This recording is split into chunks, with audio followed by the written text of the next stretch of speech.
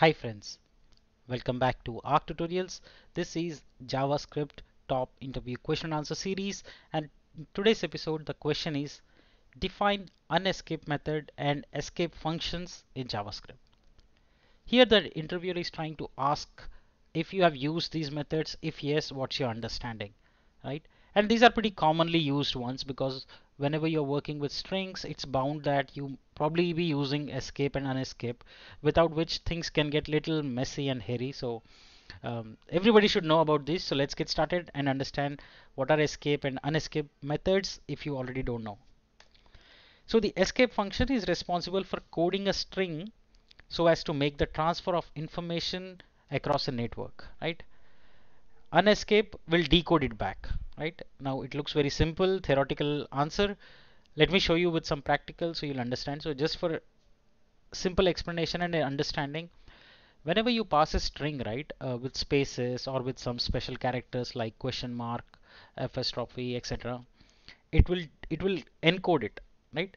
And to read that value back, you'll use unescape, right? That's the feature of escape and unescape. Let me show you that in action.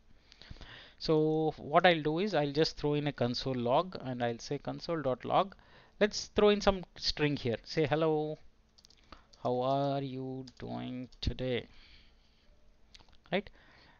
And then I'm going to say isn't it nice. So intentionally I have put a hyphen, I've put a single quote, I've put a question mark, and this is a string which has spaces obviously, right? So now what we'll do escape.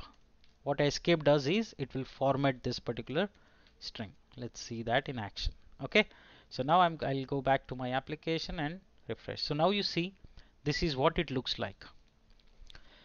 For spaces it is putting %20, right, 27. So basically it's coding it, right?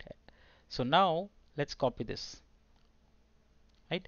Let's say you send some data like this to other network.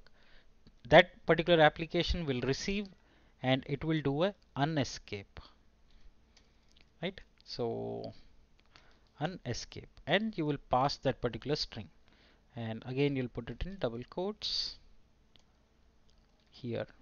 Okay, now let's refresh this page. So now you will see hello, how are you, isn't it nice to doing today, right? So we sent a encoded link which was decoded by putting unescape, which is converting back to these characters into properly readable form, right? So that's the difference between escape and unescape method. Oftenly asked in interviews, so just make sure that you understand it, create a use case like where it can be used. I've given you one, you can think of many more that you can come across in your application. Alright, so this is the example that I just showed you. Till then, keep learning, keep growing. Do let me know if you have any questions or doubts. I'll be happy to answer them. Don't forget to subscribe to my channel. Stay tuned for much more interactive questions. Thank you again.